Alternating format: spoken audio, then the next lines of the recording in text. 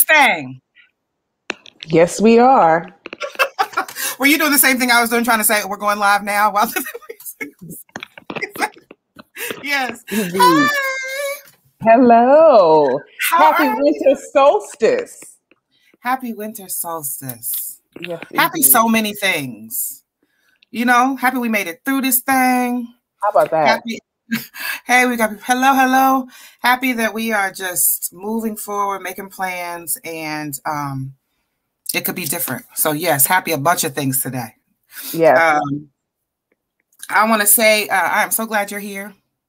This is actually the first time I think that we've like you and I, we speak a lot and we spend a lot of time in each other's inboxes. Yes.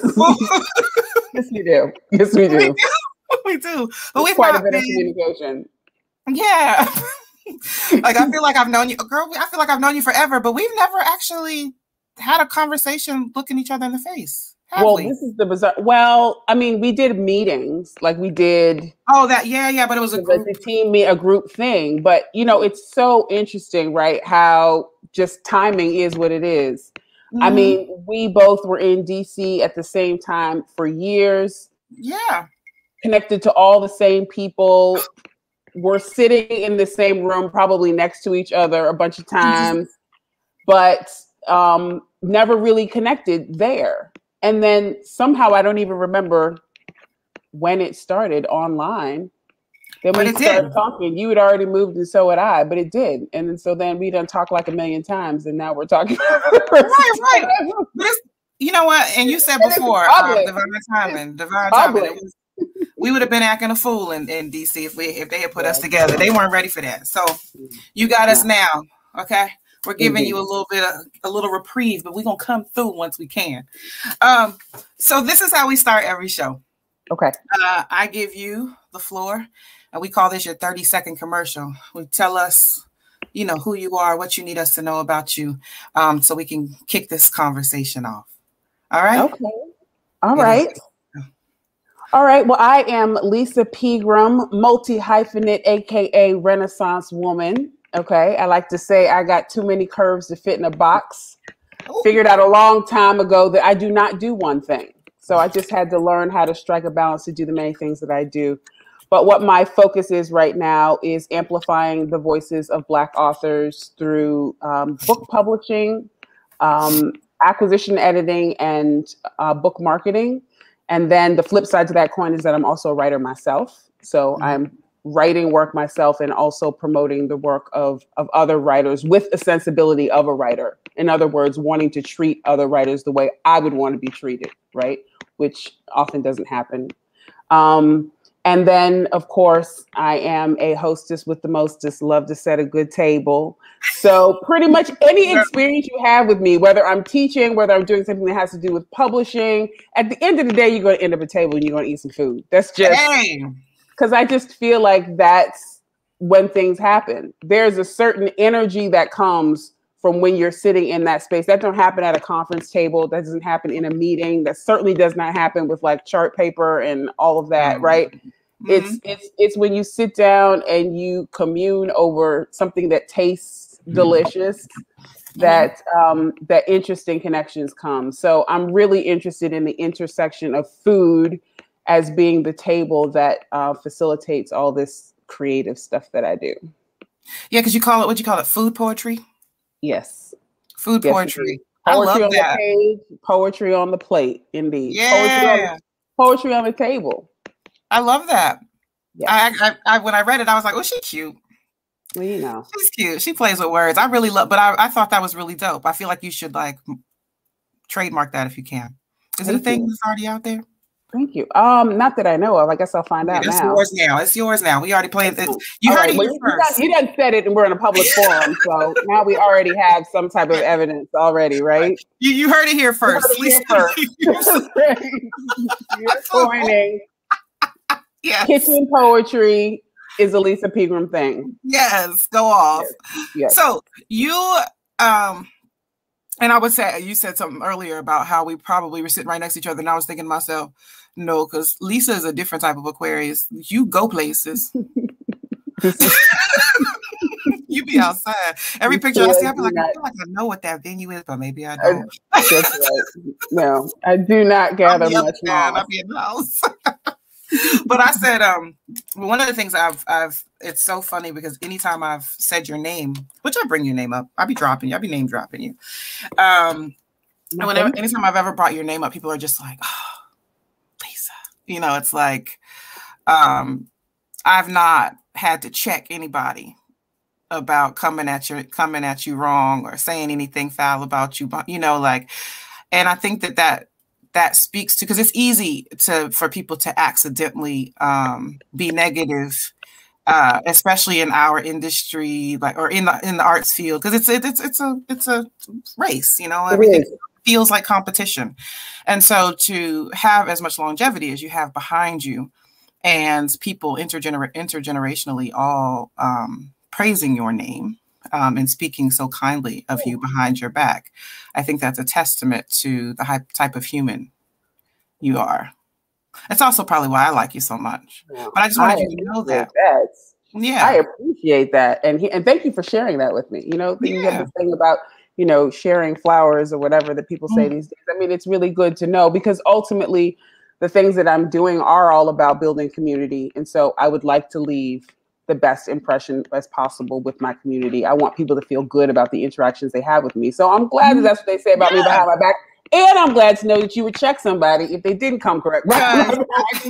And will, just so we're clear, anybody who's watching, okay, you might want to hold it. You might want to hold it. And apparently Donald Newton, do you know him? He says the same thing. He said, that's what I do when I hear Lisa. Bow. That's what he said. That's right. Don was my first friend when I moved to Curacao. I literally met him the day after I moved to Curacao. Like, I arrived in the night and met him the next morning. And then he was like, we're going to do some creative shit together. And then we proceeded to do exactly that. It was Don, actually, gave me the opportunity through his vacation rental company, Seaside Curacao, to start my personal chef business.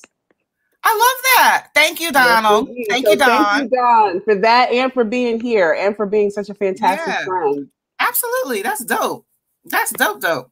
So let's we got so many businesses going on. I gotta put them in order. And I don't even know if there's a way to do that, but I know I'm very interested in your role, like what you're doing now with book publishing.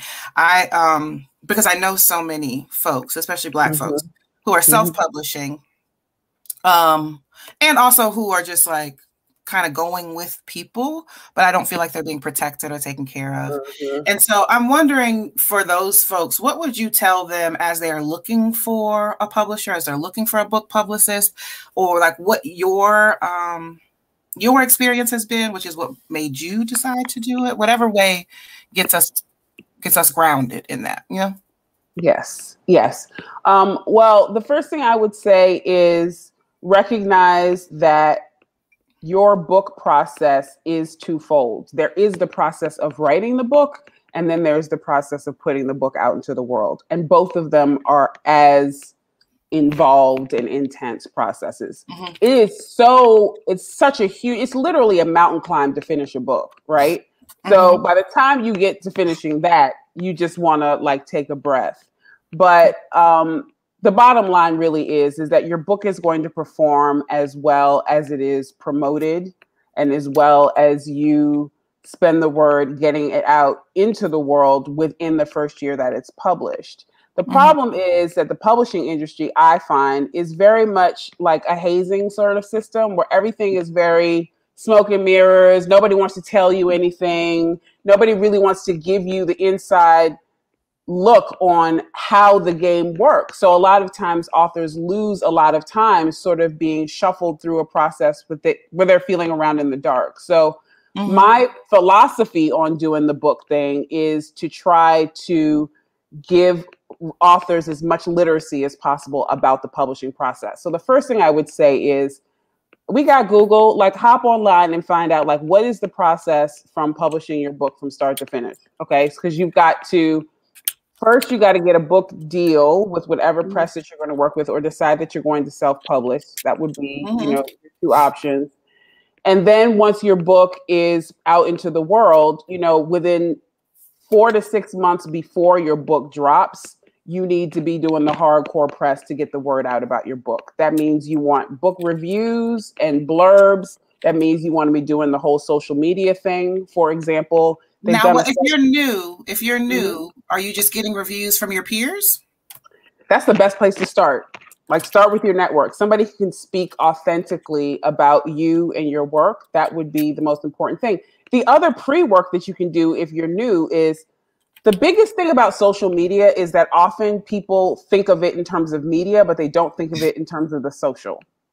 That's what my friend Maarten always says. People forget about the social. So people are constantly posting their content online, but not necessarily spending as much time interacting with other people's content online. You need to actually be spending as much time engaging, meaning interacting, meaning commenting, reading, sharing, reposting other people's stuff that you find interesting, because that's being a social person in the room, not just a media person. Imagine yourself, the person that walks into the cocktail party in a fabulous outfit, but you dominate the entire conversation and don't let anybody else get a word in edgewise, and you never ask anybody anything about yourself. So that's not going to be about themselves. So that's not going to leave the biggest impression. So you have the opportunity before your book even drops to just sit down and ask yourself, like, whose work do you want to check out? Whose work do you find interesting? You know, who in your dream world would you want to know about your book or respond about your book?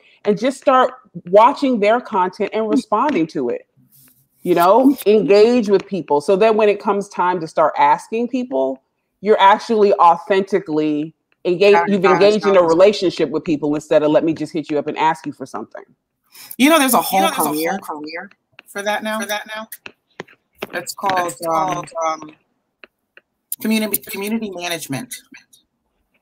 I can believe it, because it's a lot of work. It pays really well, and companies will hire someone just to go and have conversations with other people on social media. That's right. I mean, we're not people who have, let's say, and you're talking about somebody who's starting out, right? So we're not even people who have like millions of followers. So you know, on your social media, like, who tends to like your stuff, who comments on your stuff. A lot of times it's people you don't even know. Miriam, you and I are having this conversation right now because we have a lot of people in common in real life, but we connected on social media. True. Like, just because we were engaging with each other's content, commenting, sharing, and then ended up having like DM conversations. This is how a whole relationship was made. So now when my book comes out and I want to be like, who do I want to be a reader, right? Who in my community do I want to be a reader? You would be a person that I call. That was a relationship that was totally cultivated via social media. And pick me. Yeah. I just want to add that to that. And pick me. You're like, and by the way, on here because we all here. Like, oh, and I would call Mary.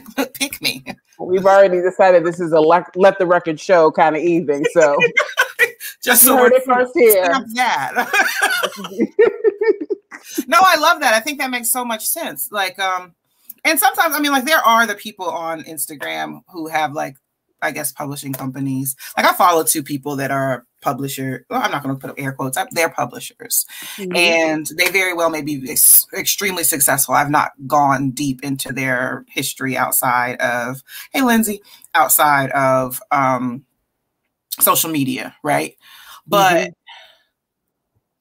I don't like trap information. Like, I don't like when you tell me like the first little bit and then you're like, well, I gave you that little bit. Now you got to come and you got to, like, either you're going to tell me or you're not going to tell me. Like, just like, you know what I mean? Like, either you're going to tell me or you're not going to tell me. And not for nothing, I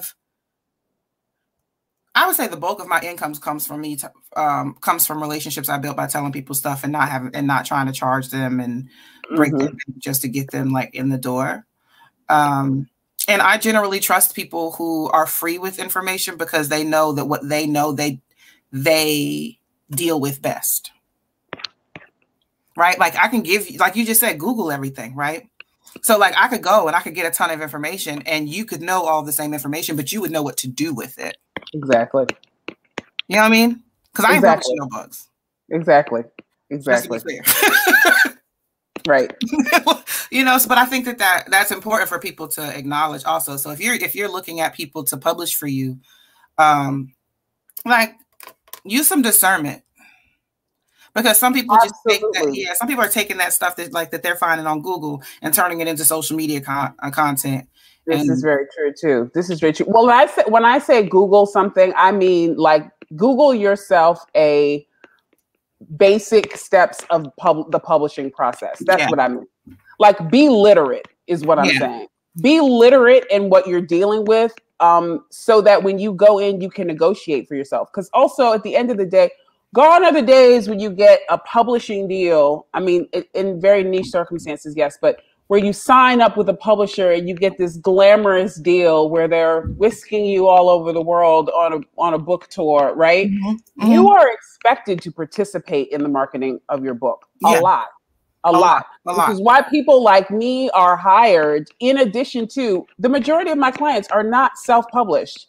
These are people who have a book deal, but they want that extra bustle, you know what I'm saying, on their marketing. And that's really important, because you have, again, like I said, you have that 1-year window. But the other thing too, and this is why I talked about kind of the smoke and mirrors part of it, is this is why I think it's so important to be literate, because you're exactly right. You need to be able to negotiate for yourself. Yeah. And so often people are so happy to just have somebody even consider them, right? It's just like when you learn how to rock this dating world, girl. Like, you can't just be so happy to be picked that, you know what I'm saying?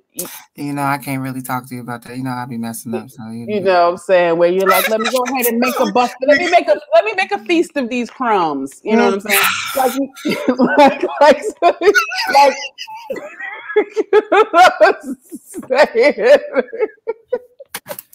You got my little tiny plate with my little tiny spoon and my little. You know what I'm saying? It's like at the end of the day, and they got it. The game gets people twisted because they forget that, like, the authors are the people who create the product. Literally, there would be no publishing if there were not people writing the books. So you have to walk into these negotiations, understand that you want to have a little bit of bass in your voice, right? So that you can best advocate for yourself, because ain't nobody out here trying to advocate for you. So that's why it was important for me to kind of take on this role, as well as being a writer myself, because it's like, we got to get people out here who are trying to teach people how to fish, not just slap a campaign on them. You know what I'm saying? I want you to walk away from working with me and my team. So we have an outfit called Lovey Break Lit, and there are 3 of us. And if you're going to come away from working with us with more literacy about not only how you marketed this book, but having talked to us about what your plans are for your next book, what happens after that, so that you can move with more confidence in a world that's kind of trying to keep you out of the full game, so that you can best advocate for yourself. No, I think that's wonderful advice. And I would also say, you know, one of the things that I try to tell people all the time when I tell them to advocate and to self-advocate, because I champion that. I think it's really smart to know whatever room you're entering in, whether it's book publishing, or you're an artist trying to book a gig, or you're about to get they've offered you a job, whatever the case may be. Also, in that, I say, also know what you're supposed to get, which means balance it, like be realistic, be honest with yourself. Exactly. Right? But again, that's being literate too. Yeah, like, so it's like, this is your first book. It's only 40 pages. First book, and it's 40 pages, and I got 3 followers on Instagram. But I'm trying to get on Oprah's favorite book list. Yeah, like I'm not telling you to be small. I would never tell you to be small. That's no, not. But we need to manage. You need to manage expectations. Yes. Yeah, you have to manage your expectations, and you can't beat your. I think another thing is, like, I lost a friend behind her writing a book. Well, I mean, I guess I wasn't a friend, but I lost the homegirl. You know. The book was not for me. Like, I'm completely not the market. Like, it is not something that I would be interested in, because it's just not me, right? But it's a very specific niche, and she, is trying to sell this book. And I shared it with a couple people, but they also were not necessarily the market, right? It was like a cut off block. We ain't finna talk. You ain't buy my book. Da da da da. And I said, did you write this book only wanting your friends to read it? Right. And the response was, well, that's who I wanted to read it most. Oh, well, honey, you could have sent that to us in a letter. Right. So I also think, like, when you're doing it, like, are you writing this because it's supposed to be something that's global and it's for this major audience, and it's like, are you writing this for this little group of people that you could access differently? Like, I think that like I'm writing something, but the purpose of mine is to go into like programs, right? It's a book, but it's to go in programs. At first I was writing like, yeah, people keep telling me to write a book, I'm finna go off. Right. But that wasn't, it wouldn't be, I would then have to deal with like what feeling like a failure because I decided to put this thing out that's not for, you know what I'm saying? Right. So I say, like, just know, like, also know that. And then also know if you're a good writer. Yeah, this is true. This is true. And the other way you can do that is have, I mean, you have to work with people. You have to let other people read your work. How often? And not like you write with somebody and then you ask your friends and then now you don't speak to your friend no more because they ain't like your book. That's not having somebody. That is engaging with like an editor, a writing coach, people who are willing to actually, that you're willing to engage in a critique process with about your book. And then also, again, recognizing that there's 2 stages to this process. There's the creative process, which includes all of that we're talking about now. And then there's the business part of it. But let the creative process be the creative process. Like you have to be very careful about imposing the business on the creative process because you just want to create the best outcome as possible. Then you have to make decisions in the business part of it, which if you look at it, the way I look at it, can also be a creative process as well. And you have to decide the things that you were talking about. Well, who is this audience? What type of book is this? This is a book, like you said, for example, to go in universities, or this is a book that I want to just go to my friends, and then you make your choices and your decisions about what you do next with this thing that you created based on, informed decisions that you make in that second part of the process. Do you edit also? I do. You do. So just so we're clear. I do. Yeah, I do. I do. I got you. For hire. Well, it's interesting because when I entered publishing, you got to look at the field, at all the positions and decide what you want to play. I generally tend to not play one. So I have 2. Well, I guess 2 and some change. So I was approached a lot about considering becoming a book agent, right? Oh, that sounds. Yeah, well, I mean, because, like I'm a people person and I'm, I have a great network and that kind of thing. But when I'm looking at the books that I'm interested in helping to get out in the world are books by underrepresented people's stories, underrepresented stories. And so do I really want to be the person knocking on the door, trying to convince the person behind the door to acquire this book?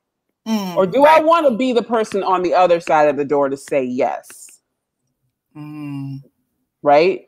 So when you look at the fact that you've got to find somewhere for a home for your book, you have to find an editor to work with to get your book up to its top form. And then once that book comes out in the world, it has to be promoted. Otherwise, it's like a tree in the forest that fell, right? With nobody to hear it. So the 2 positions I chose is to be the person who is behind the door saying, yes, we want to publish your book. And then once the book comes out, to help you get it out into the world. I'm here for that. Yeah. I love that. Love that. So how much of your time is committed to, hey, Nina, can you see the comments? Can I see the comments? Make sure you're not in the private chat and that you're in the I am in the private chat. Oh, no, now I can see the comments. Oh, look at all these people. Look at Enzo is up in here. Let me find out in here. Wait a minute. We've been here for 20 minutes and we haven't even raised a glass. What are you drinking? I want to know. A little bit of a Kentucky straight bourbon whiskey with some ginger beer. You said dark and spicy. Remember I told you I was running around. Dark and spicy. And this thing is doing what it's supposed to do. Well, that's my thing though. Something dark and brown with some ginger beer, or that's the move right there. Well, I decided That's usually my move. I usually keep it pretty simple. I have it neat, but I felt like I had to be festive because I see the little sprig with you. It's the holiday season and all that. So I made some sorrel. So I got some fresh sorrel, which I brewed in the sun, the hibiscus first, and then infused it with ginger and cinnamon and all those other kind of things. Then I got a little splash of that El Dorado rum. I know Don Newton knows about that rum. That's my daddy's favorite rum. It's El Dorado. I like this. Let me tell you about this rum. This El Dorado rum that my daddy loves, and he taught me about it. It's from, I want to say it's from Guyana, where they grow the Demerara sugar. So like the sugar hit different because they make the rum with that Demerara sugar. So yeah, that's what I'm sipping on this evening. Saying cheers to all these people in the chat. Yeah, look, I'm gonna tell you what I did say. I said if she show up on this chat with the beach behind her, we clicking off. So I'll take this little fancy drink. The longest night of the year. The longest night of the year. It's dark outside, so I couldn't give you all the turquoise, honey. Oh, good. Not tonight, because you hit me at nighttime. Amen. Lindsay, I think that's rosemary. Is that rosemary coming out the cup? I can see. That would be rosemary. Yes, that's I know my herbs. That's a rosemary. You want to take a little hint. You want to just place your rosemary or your mint or whatever you're popping your drink in your palm before you put it in there, and just pat it like this a couple times. That releases the oils and essences. You can get a little bit more of the flavor in there. Cheers, everybody. She be doing she extra fancy. Absolute most. And I love everything about it. Look, don't ever be different. Let me say that. Can we just say don't ever be different? And I learned about the I ain't smacking. I just was breaking and twisting, but I guess I'm gonna be patting now because I gotta level up. The basil. Yes, and ma'am. How it will help you to relax. Yes. Someone was like a while ago, and I have been adding basil as when I do like sleep tea, but it's always with a bunch of other things. So I was thinking like when it can't be that potent on its own, but I can attest to breaking a stem of basil and it calming my anxiety. That's right. Well, when you think about like when you're making a mojito, right, and you muddle it, all that's doing is that's some real intense releasing of all that. Yeah. It's good stuff. It needs a little contact in one way, shape, or form. Amen for contact. Hallelujah. That's right. Ain't nothing wrong with a little contact. Okay, so it is. I want to talk to you more about your work. I also want to talk about the winter solstice. I also want to I want to find out if you did any. You ain't got to tell us what, but if you did any ritualing for this moon, I did not. Okay, that's interesting that you say that because I did not either. I mean, I lit a couple. I got some little candles lit over here. I got some little. I can't see you. See, I got some candles and I got a little fruit popping over here. I got a little something. But not anything like coral on the flame, I'm burning a little, it's the holidays. I'm burning a little frankincense and myrrh up in here. You know what I'm saying? But as far as like serious solstice thing, this year has just been a lot. And so I've been really leaning into, and because I'm one to do the most, I've been really leaning into giving myself permission to like not do the most. Like, maybe lead with, I don't feel like it. And if that's the case, then I just don't do it. And I'm kind of finding a celebration in that moment when I decide to just not do it, right?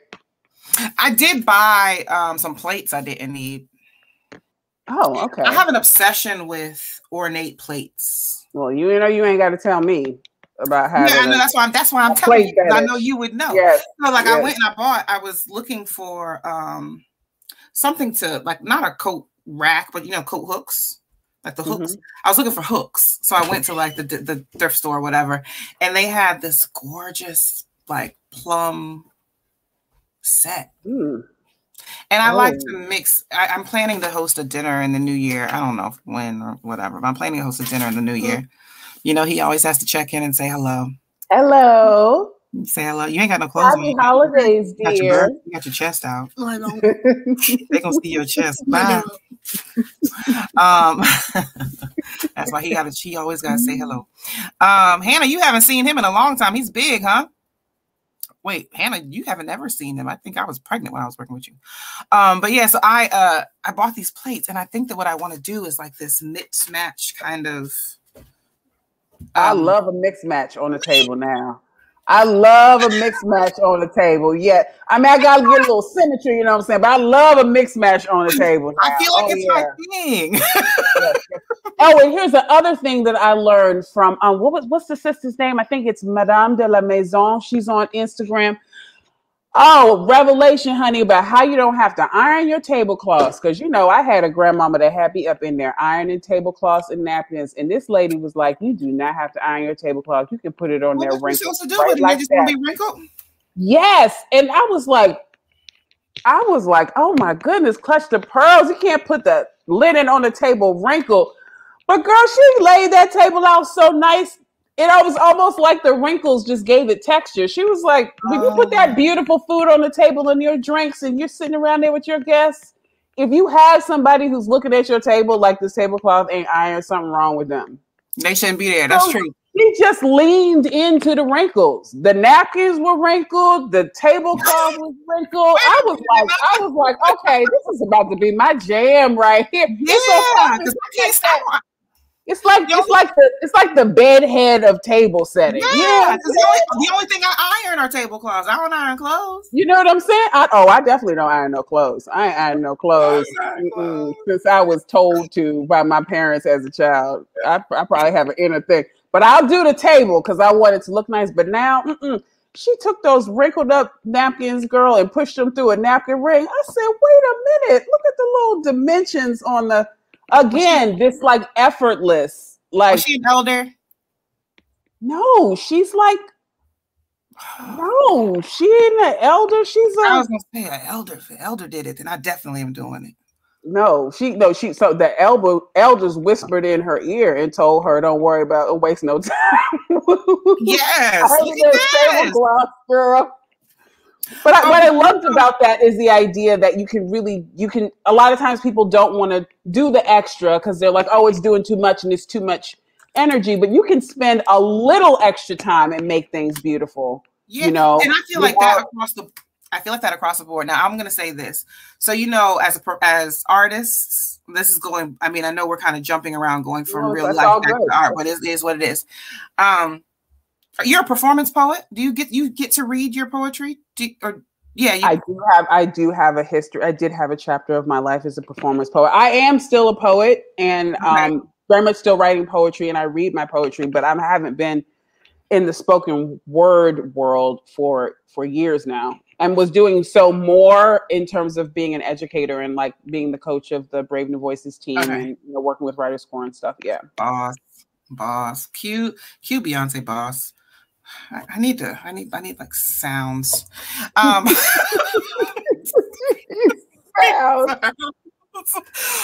but I will tell you, singing bowl. Let me go grab my singing bowl real quick. Just the frequency popping up in here. Just you wait. Season 2 is coming, and it's going to be a level up, guys. I'm going to have sound. Okay. But look, let me say. So I was thinking, like this was before like the whole what is this variant number 12 came out, when the world was opening back up again, and I was thinking about like, okay, in order to host a safe space, that is profitable, like you're gonna have to go hard on creating atmosphere and environment way more than you would have before so that people forget that they're in a COVID safe space. Yes. You know what I'm saying? And I was imagining like, what does that look like in like these intimate, smaller venues, like cabaret style things, stuff like that. Like the idea of like hanging curtains and doing, full on sensory in spaces with all the stuff. And I was like, is it worth it? Because you're going to have to do it, right? Right. Unless you want your audience to be in a space and the whole time they're thinking, I hope this person doesn't cough on me, right? So is it worth it in this time to figure that out? Do you think? I mean, you know, I am not a total COVID hermit, but I probably err on the side of conservative as far as being out and about. And I have the luxury of living in a place that is summer year round, which means that everything I go to, if I am out and about, is outdoors. You know, that makes things a lot easier. But as far as like how to maneuver around, luckily, I have a personal chef business, which definitely took a hit during COVID big time. But what I've been more interested in is encouraging people to create those spaces at home. Right? So what's Nina talking about? Talking up in here. Performing back of a if you're down to experiment. Well, you know, that's the other thing is like, now that Nina's saying that, and hey, Nina, people are always going to gather. So the other thing too is like, how do we engage with these larger spaces? That's the other thing is like, how do we shift a paradigm so that larger spaces are lending their spaces to be used for a smaller capacity? Like she's saying, if you got an amphitheater, but you got people spread out, right? We look at having intimate experiences in intimate spaces, but perhaps we need to also consider, because we want to distance, looking at how to create an intimate experience in a bigger space. And I love the idea of outside theater. Yes. Outside art, outside theater, outside performance. It makes me, I was into that before COVID. Yeah. So, you know, and some institutions are building outdoor spaces and thinking about it. Yeah. I think I heard somebody, especially in New York, I heard there's been a lot of, and Nina can probably speak to this, there's been a lot of outdoor stuff going on, extending sort of the year for things that are happening like in parks and things like that. I mean, you know, you can put on your scarf and your boots and I think this notion of getting outdoors is also not the worst thing for our society that has been indoors before the pandemic more than we probably should have, like pushing us to get outside. Remember when you were little and it would be cold and you would still be like, come inside. So, but it's also weird. Like there's also like a lot of rules. Like I worked a show in a garden like 2 years right before COVID started, and they wouldn't let me take my shoes off. Yeah. And I was like, I can't be in grass with my shoes on. I got to take the shoes off. And they were like, yeah, also danger.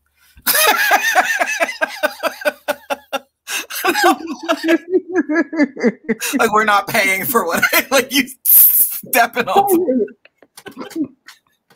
Like, it's my job. I don't even know what to do with that. Can I sign a waiver? Can I sign a waiver to walk barefoot in the garden? All right, now. I was like, I don't understand. But then I thought about it and I was like, you know what? Legitimately, as a producer, you're absolutely right. I should put my shoes on and stop playing. There's tons of stuff around. But I was in grass. And I'm one of those. Yeah.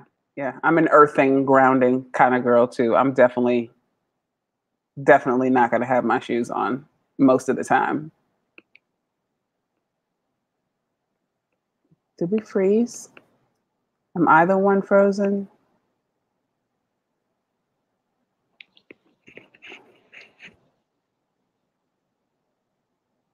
Let me see.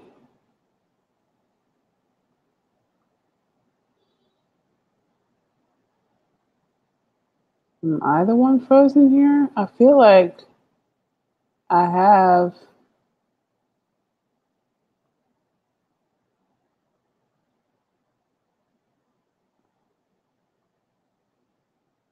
Are you there? Okay, I feel like can someone say in the chat if you guys can hear me? I can't tell if I'm the one who's frozen or I see a live icon. So if someone can write in the chat if you're hearing me right now, I'll just talk to y'all in the chat until Marion gets back. All right, thank you, DP. Thank you, Nina. All right. Well, happy holidays to everybody. There are so many inspirational, wonderful people on here. So if you guys don't know, not everyone do I know. But the folks I know on here are Enzo Silent Surin, who is a fantastic poet and publisher. We're talking about publishing here. So founder of Central Square Press and the newly coming Faraday Press, fantastic poet whose book, When My Body Was a Clenched Fist, is winning all kinds of accolades. So you should check out Enzo, y'all. If you don't know about Enzo, this is a brother who is really writing beautiful work and empowering writers, publishing writers from BIPOC communities in really beautiful ways. We got Nina Angela Mercer, another fantastic writer and academic and educator in the house from New York. If you guys don't know Nina, check her out, find her and see what she's doing. We got Daryl Purry, who is just the Renaissance man, and my brother from another mother, who is the lawyer, the poet, the beatbox extraordinaire, father of champion girls. There's just so many beautiful people on here. I really appreciate you all taking your time during your holidays to come hang out. So I guess I'm giving a little soliloquy here.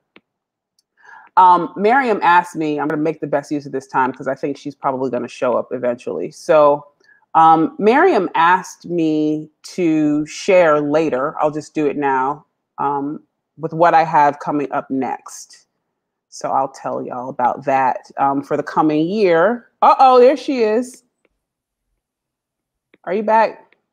I am back. Let me tell y'all something about Cox Communications. I apologize. I thought I was the one on third world Wi-Fi. No, girl, you know I'm in New Orleans. You know this whole city, third world. So I was on here. Okay, here we go. But in the best way, you know I love New Orleans.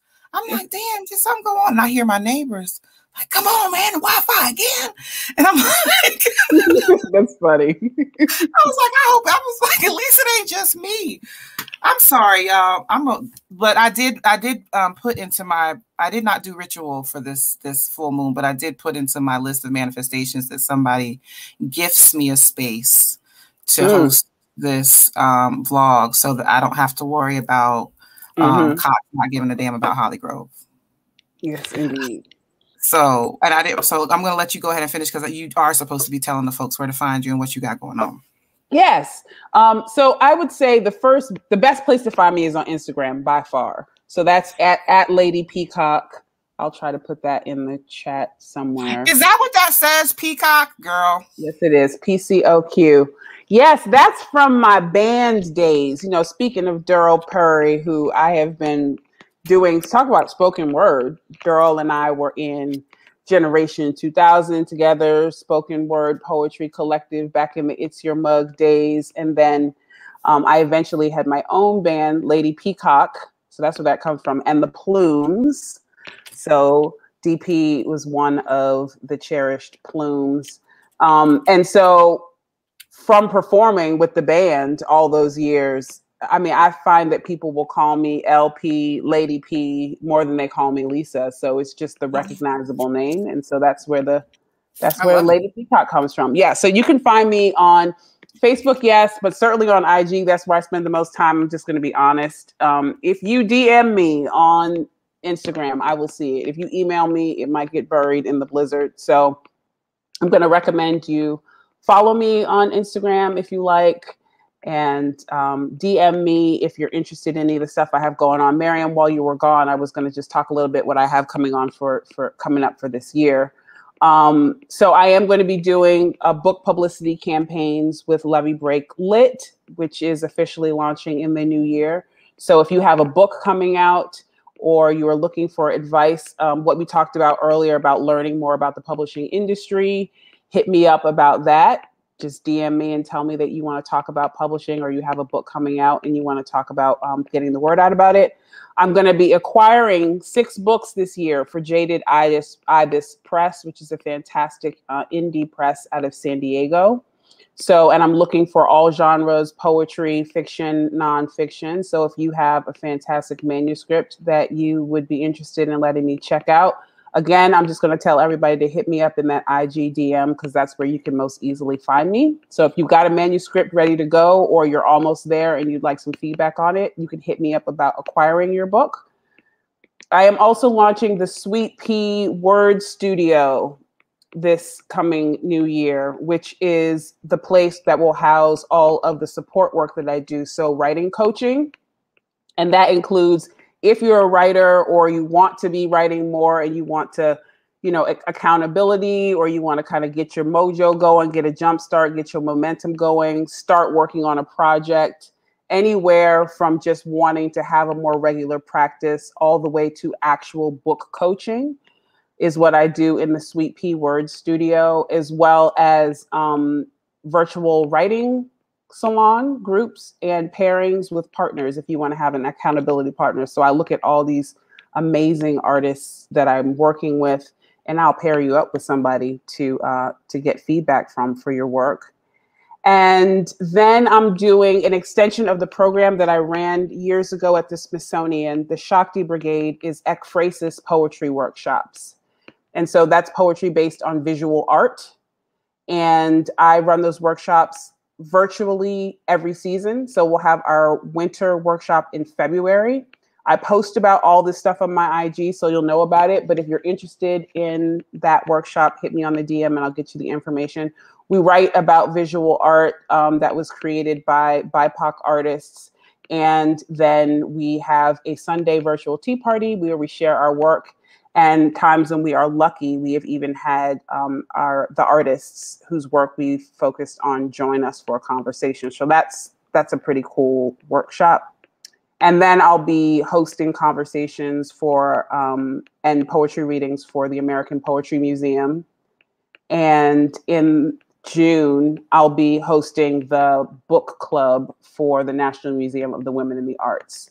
So if you're interested in book publishing, if you want to get somebody to look at your manuscript that's done, if you want help jumpstart your writing, just hit me up on the DM, let me know what you're interested in, and I will send you to the right direction.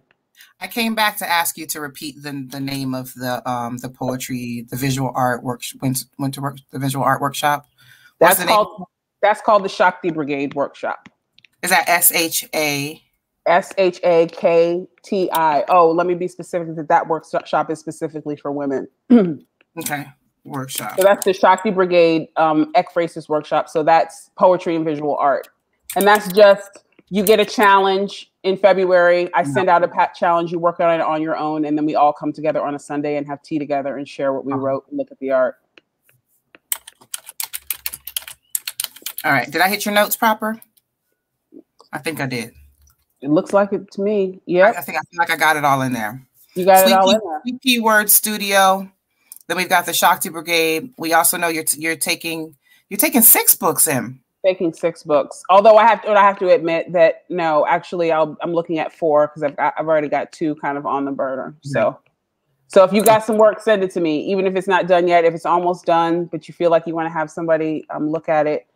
I am interested in all genres, including poetry. Some people shy away from it, but I'm definitely interested in stories though that are written by, for, and or about people from communities of color or underrepresented communities is what I'm interested in. All right.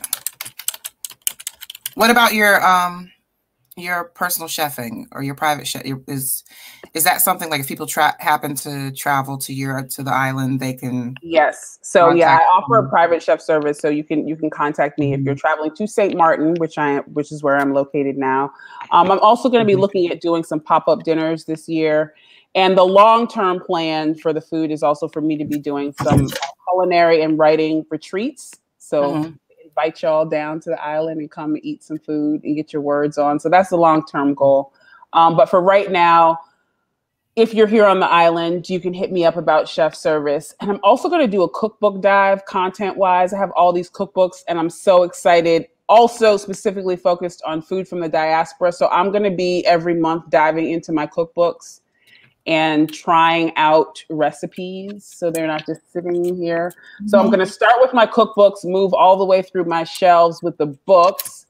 And then, I don't know if y'all are like me, but I swear I'd be saving these recipes online like nobody's business. Like, oh, I got to try this. I got to start moving through all these recipes. So over the course of next year, I'm just going to invite you all to come along with me as I cook my way through all this stuff that I keep saving.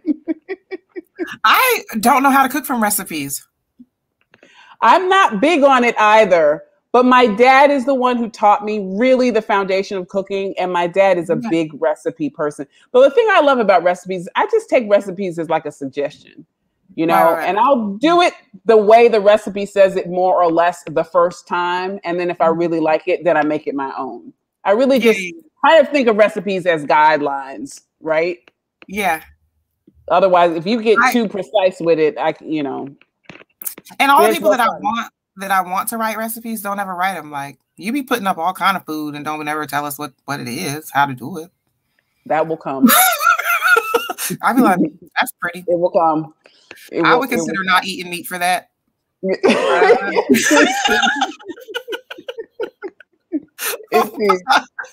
And then I'm like, man, but she didn't tell me what it is. It's gonna go back to the steak. Indeed. Go ahead.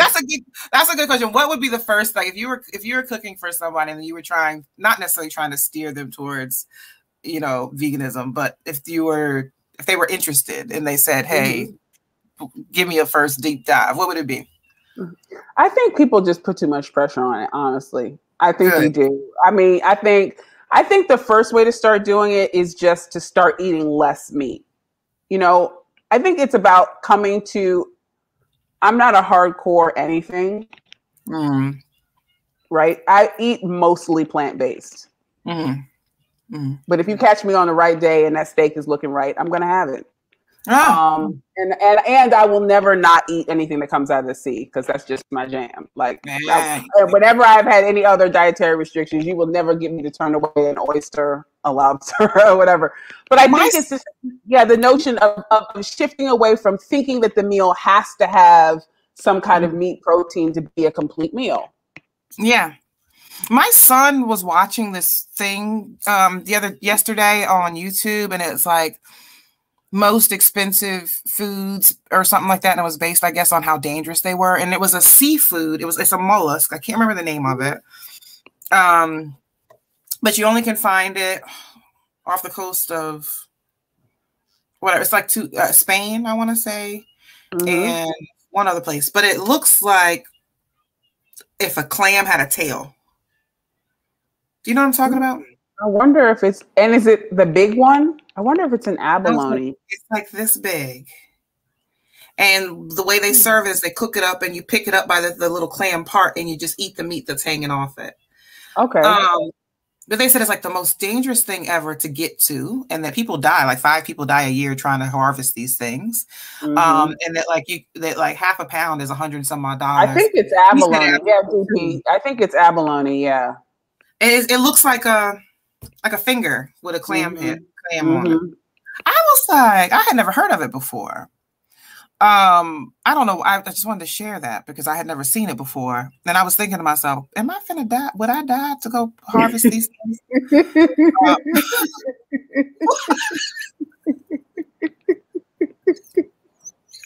Would I die? That's initially what I thought. Would I die? That's a whole new criteria. That's a whole new criteria. And then, like, would I eat it knowing that people died? Right. There's a lot of pressure on this. And it better be good. Don't you feel pressure to say it's good? Like, how could you say it's not? How could you not, right? Knowing what somebody went through to get it for you. You're just going to like it. You gotta like it. You're going to like it. I don't even think it's pretty. My food has to be, I'm not really into ugly food. Yeah. So like if it's not pretty, it looks like a finger, like a nub, whatever. I was watching, but when I heard, I have to check to see what this boy watches, because he comes in here way smarter than me all the time because he watches these shows. He loves National Geographic, all these like sciencey things, and he'll be like, "Hey, Mom, did you know that the such and such of the hoo was like a ba ba ba ba?" And I'm like, I didn't know that. I didn't know that. Is that a rhetorical question? Is the response? You were clear. I didn't know that before you walked in the room, and here you are. Thanks. What? But I was watching that, and you made me think of it because I'm a seafood head. Like I love anything that comes out of the sea, man. I swear I'm a mermaid, so I'm like, I think I might be a carnivorous mermaid because I will never. I will never kick seafood out of bed, not a one time. I don't think I ever have. But I think it's this notion also that people aren't super creative about food that's not meat. That's true. Often, or don't know how to sort of enter. Again, here we go about this literacy, about just like a basic vocabulary that you start playing with. Because once you learn that you can fry up oyster mushrooms just like you fry up chicken, like I heard that, and I wasn't really convinced in the way it was explained to me. But I will tell you that, like, you're right, because like I'm from North Carolina. I know how to cook North Carolina food. Right. You know what I mean? Like I know how to cook. I know how to make sides and greens and all of that stuff. When I came to New Orleans, I mean, even when I went to New York, I was like, I don't know how all of this stuff with the West Indian, Caribbean, all that flair y'all got going on, y'all. I'm gonna just buy it. Same thing in DC. DC, well, I don't know if really DC has like a. What's a DC staple other than mambo sauce? I mean, what's Isn't that where you from? Crab.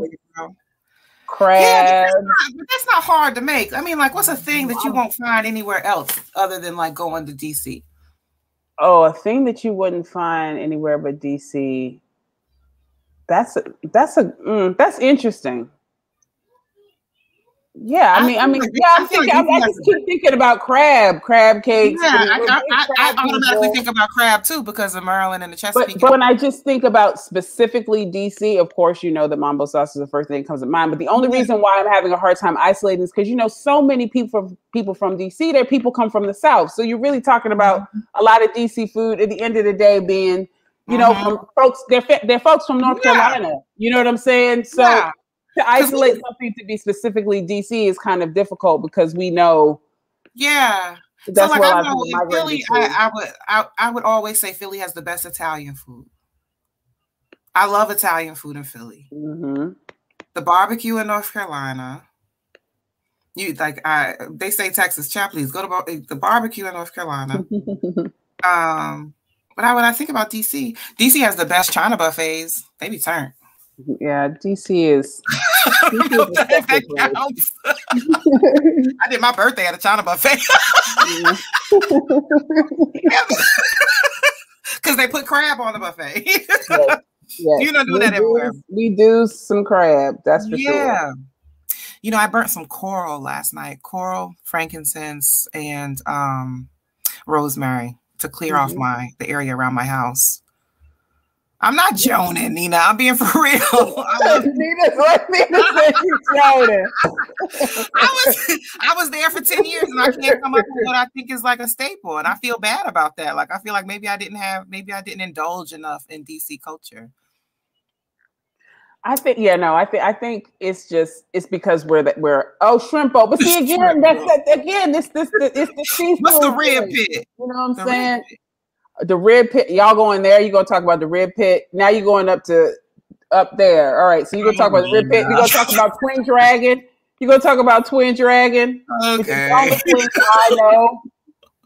Which is the only place I know where you can get straight up egg foo young that tastes like somebody grandmama in Mississippi made it. I love egg foo young. I just ordered egg foo young. Yeah, that's Twin Dragon. Oh. Yes.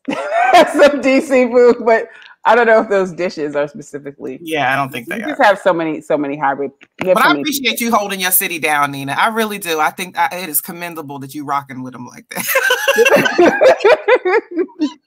Oh no, we gonna hold our city down hard. Period. No matter what. We hold our city down like we hold down Marionberry. Okay. Right, all day, every day.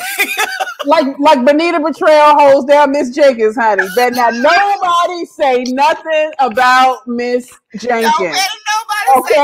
Nobody better not say nothing about no DC baby. Not in my presence. Not in my presence. It'll never be. Right. But wait, I was telling you I was burning some stuff last night, right? And my neighbor came out and was like, that stuff stinks so bad. I don't want to. That's why we don't ever come outside. And I was like, I know. Because y'all mean. This is specifically to keep y'all in the house. It work?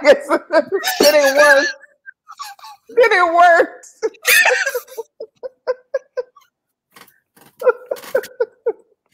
That's too much. That's too much. Woo! Thank you for confirming.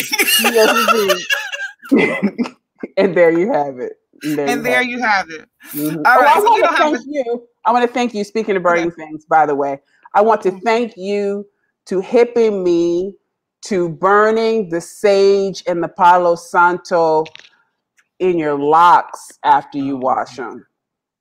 I was like, why did I never think of that before? I saw you did that on Instagram. I was like, oh, this is a revelation. So thank you for that one.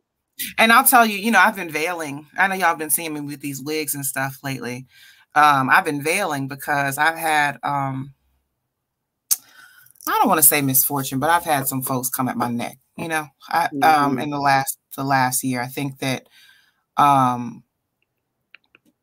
I went quiet, and then, thank you for being here, Enzo. Thank you, Enzo. Thank you. I went quiet, and then I came back winning, right? Which is something that I do very well consistently. Mm-hmm. And the response to these wins this time was really tough. Like folks actually trying to take me out the game. Mm-hmm. And so I've been veiling to protect myself. So it's not just about being fine. I mean, I've got a head full of hair underneath here. It's really been about blocking people being able to enter and exit. Or leave me with things that I don't want, or manipulating me into thinking negatively about myself, right? And I find when I keep my head covered, it's the stimuli, the external stimuli, just bounces away, it goes away. But I have also been very intentional about when I come home, before I go to bed, doing that. Smudging my head, my scalp and my head, and I made a rosemary oil that I've been using to help me rest and to offer me protection and things like that. And I'll tell you, one of the things that I'm really excited about. Well, I'm turning 40. I know. You had to say this because you said this was your countdown to 40. Yeah, you're starting to count down to 40 today. Indeed. Yeah, I'm getting into it. Yeah. Like I'm starting. It's not the exact 40 to 40, but I'm getting into it because I know I'm going to be on the road on my actual 40, but I'm planning things and I'm feeling very young and sexy and smart and dangerous and feminine. And you couldn't pay me to be 20. Never. Like I just don't want to go back. I'm not even saying anything negative about it, but it's just it's like people have so many feelings about getting older, as if it's something that you have to grapple with. And I would just say, just bask in it. Even look at the awareness, and I think this is a really good emblem as we're closing out and starting this new year, of your awareness around what was happening when people were being negative around you, right? And another time that, you might just be completely reactive or be trying to spend a lot of energy processing that. But now moving into a space where you are just constantly raising the vibration so that you protect yourself in a way that you don't have to give your energy away in that way. That you are just protecting yourself. Let people move how they're going to, but that you are intentional about protecting yourself and continuing to move forward. Right? Yeah, I think that's That's a really good thing to think about, especially during this time right now. Ending one year and then into another in general, but in this time that we're living in right now, in this new chapter that you're opening, moving into your 40s, right? In a different kind of grounded, rooted, in your flow kind of space. That notion about not swaying in other people's wind, but being in a space now where you can create that force field around yourself so that you're not held hostage by this energy from other people. I think it's a really important takeaway. I love that you said that I don't feel hostage to anything. I mean, remember I sent you a message earlier and I said I'm probably closing my business. And I've been working for myself for 14 years. But this year allowed me the opportunity to say, I have worked for myself for 12, 14 years, and I now believe I have the skills to instead support someone or something else that relieves me of the pressure of running a business. Yes. I believe I'm extremely marketable and I could earn a really good living and put myself in a position to buy this house my son keep talking about he won't and all these other things. But I don't feel tied to any decision. And I think that that's one of the things I was thinking about when I was younger, like, what am I going to be when I'm 40? How am I going to know? And I'm here and I'm like, girl, I don't know. Right. But it's amazing because everything I do is amazing. I'm here right now and I'm doing what I do right now. I see Lacey said here in the comments, I was a fighter over nothing. And you know what I'm saying? Yes. You think about how much energy you spend, how much you're trying to figure out exactly how to say it, how to respond, the sleep that you lose, you know what I'm saying? Yeah. That when you reach a point in your development, whether that be an age or whether that be just wherever you are in your evolution, where you be like, yeah, you know, what did I say earlier when you asked me about the ritual? I was like, I don't feel like it. I don't feel like it. Right. I'm not doing it. If it happens. If it doesn't, it doesn't. I was like, I went to sleep. That's right. I ain't even see the moon this time around. I don't 40 feels good. It does. I'm getting healthier. I'm intentionally having to care about myself. And I'll tell you. Can we give a shout out to the ladies 40? Oh, and not just the ladies. Everybody 40 and over. Everybody 40 and over. I don't know if everybody 40 and over. But something about being 40 just turning people on. I'm here for all of it. Oh yeah. It's juicy. It's juicy. That 40. That 40, honey. Listen, that 40 is different.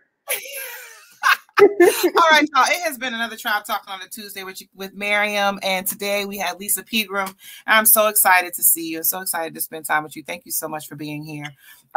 Y'all read the comments. I tried my best to note the gems dropped and the ways to get in contact and information about what she has going on in the coming year.